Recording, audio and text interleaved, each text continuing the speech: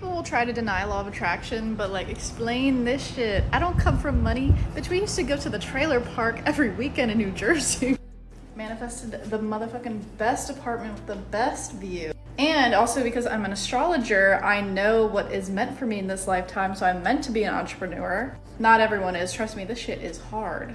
But I take aligned action and I have faith with the universe that everything's gonna work out for me. And guess what? You should too.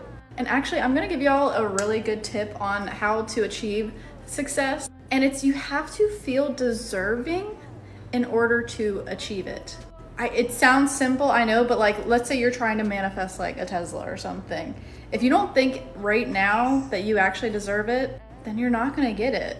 Because subconsciously, you believe that you ain't shit and that, oh, why would I deserve one? I had to get myself out of that place to feel as though I deserve the best apartment there is, and the universe has blessed me with it, and I'm really grateful. Also, be super freaking specific with what you want.